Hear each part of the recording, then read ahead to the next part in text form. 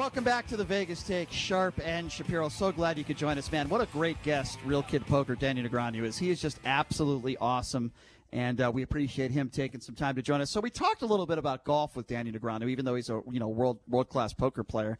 And as you know, Sisolak put in effect the other day, I believe it was yesterday actually, that public golf courses have to close. So what does that mean about country clubs? A lot of people feel like if public courses are closed, country clubs should be closed as well. Well, we have a guy by the name of Forrest Richardson on the line. He's the vice president of American Society of Golf Course Architects, and he takes the other side of this. He thinks private golf courses should remain open. Forrest, I appreciate you coming on. How are you? Fine. Happy to be here. Hope you're all safe and well up there. I assume you are. Yeah, we are. And listen, let me be the first one to say I played college golf. I love golf. In fact, I was supposed to play today, not at a private course, at a public course, and they shut down. What would you say to the people out there that think if public courses are going to be shut down, all country clubs should be shut down? What would you say to that? Well, I think, first of all, golf is a 500-year-old sport. It's served as a tremendous reprieve during all sorts of world conflicts and crises. And I think that if it can be safely managed, which it can, then golf courses deserve to be open, whether public or private. And I actually think that in some ways it's the hardworking citizen of Nevada or Arizona or New York or whatever that deserves recreation opportunities during a time like this. And so the public courses closing, traditionally they're serving more people, and traditionally they're serving them at a price point that more of us can enjoy. So I think it's a real shame. And unfortunately, I think a lot of this is because golf gets lumped in with other recreation, and it's not comparing apples to apples. So what would you say to Governor Sisolak, and why do you think he put this into effect? Do you think he just doesn't understand golf? And let's be honest here. When you're out there playing golf, you don't have to be close to one another, but if you're in the same cart as somebody else, you're a foot away from them. So explain that dynamic, because you're not always going to be 6 feet away from somebody. Now, if you're playing yourself, obviously you're not around anybody. But if you're playing with someone else and you're in the same cart, you are going to be, within that 6 feet parameter, right? Well, the way that the National Golf Course owners and other organizations have put in best practices during this crisis is single rider carts are preferred. Obviously, if you're a couple or husband and wife and you're in the same house and you're together anyway, then there have been exceptions made that you can ride in the same cart. But in general, the policy is single rider carts or walking, keeping 10 feet or more spacing.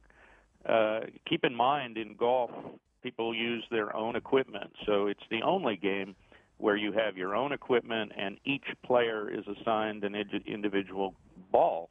So it's unlike tennis, it's unlike volleyball, it's unlike baseball, it's unlike any other sport, and it's very unique for that reason. And also in golf, we route the golf course, and we have ways to route that golf course so that you're not doubling back and you're not introducing people. On a hiking trail right behind my house here in Phoenix, Arizona, there's a hiking trail, and I think it should be open, but I think it would be better if they had it going in one direction rather than two directions, because I see people passing each other, 2-3 feet apart. In golf, we don't have that situation, and you asked if the governor doesn't know, your governor. I don't know. I hope that governors and policymakers are doing the right thing. I do think that two things are happening with golf. It's getting lumped in with playgrounds and beaches and lakes and parks where people do congregate and they're close together. That's one problem. And I think you're right. Sometimes the policymakers might not understand how golf is organized as a playing board. So, Forrest, I would put this out there, and I want to get your thoughts on it. I don't think it's necessarily about social distancing guidelines or about, actual reality about what happens out there, because think about it. When you're playing golf, a sport like that, you're much more at risk if you're doing things that, say, for example, going to the grocery store, going to a 7-Eleven, going to a gas station. You're absolutely much more at risk doing those things. Don't you think it's not necessarily about social distancing guidelines or those types of aspects, but it's more about determining whether or not golf is considered essential or non-essential in society. That's really what the debate has become. Well, golf courses are the lungs of our society. I mean, they're one of the very few large-scale open spaces that produces oxygen, and the people that are using it are sustaining it from a financial point of view. In other words, generally speaking, the users of golf courses are paying the freight for those 100, 200-acre parks, if you will, to remain open. It's not the taxpayers generally; it's the people using it. I think you're exactly right. I mean, during my self-imposed stay at home here in Arizona, I've been to the pharmacy. Yeah. I've been to get takeout food. I've been to the grocery store. I've been to Costco. I've been a few other places where I've quote unquote had to go. I've also taken walks in my neighborhood and taken walks in the desert. And I think that golf has a much better opportunity to self-police and manage itself as my local grocery store, as an example. I mean, I go into the grocery store and there's signs about, standing where the tape is on the floor, not, being with each other. But let's face it, when I go to the grocery store, the aisles are about 6 feet wide, and how in the world can you possibly police that in a grocery store? They don't have employees for every aisle. Whereas in golf, if it's managed right, my position is that courses should be given an opportunity to remain open, because exercise, and let's face it, social interaction with people doesn't have to happen 2 feet apart or 3 feet apart. We can actually social interact on a golf course and be 10 feet or more apart. And if it's handled right, I mean, if the people are responsible. But I think you have more of an opportunity on a golf course than you might in your average grocery store or convenience mart. So you touched on this a bit, but exercise, you look at this virus, and it adversely affects the elderly. We're talking 65 up to, we'll call it 85 plus. But when you're not able to go on a golf course and exercise, because absolutely going on a golf course and playing 18 holes of golf is considered exercise. Isn't it kind of counterintuitive to not allow the elderly, and not just, but really anyone, but a lot of elderly people do play golf. But isn't it kind of counterintuitive if you're trying to protect them from this virus to not allow them to exercise in a situation like a golf course? My position is that it's a shame. I mean, I understand if people are not. If the golf course isn't being managed right, that's one thing. But if they have policies in play and in effect to prevent you from taking the flagstick out and from social distancing, I've even heard of a few courses where they only allow 2 people off and they put spacing between the holes. I mean, imagine in a supermarket, for example, if a supermarket was set up that you could only go one direction down an aisle and you had to start in the vegetable section and you had to go here and then here and then here and then here, that might be making supermarkets safer. Well, guess what? That's how golf courses are laid out. That's how the golf course architects lay them out. You go from here to here to here, and you're spaced. Yeah. The game and the way they're managed, they're already spaced. So I think it's the perfect outdoor recreation for this crisis, and it gives people an opportunity to get out of the house, and not get away from social media and whatever. Yeah, you make very valid points there. If you're just joining us, we're speaking with Forrest Richardson, the Vice President of American Society of Golf Course Architects. It was our Governor, Steve Sisolak, that said public golf courses need to be closed. There are some private golf courses that are closing as well. Some still remain to be open. All right, I want you to react to this. The Michigan Attorney General, her name is Dana Nessel. She said something on Twitter yesterday, Forrest, that I think is utterly disgusting, but I want you to react to it. Here's what she said about her state. She said, quote, "I just can't hear about one more black healthcare worker, police officer, or bus driver die while getting a barrage of complaints from white folks outraged because they can't go golfing." She's received a lot of criticism for that comment. What do you say?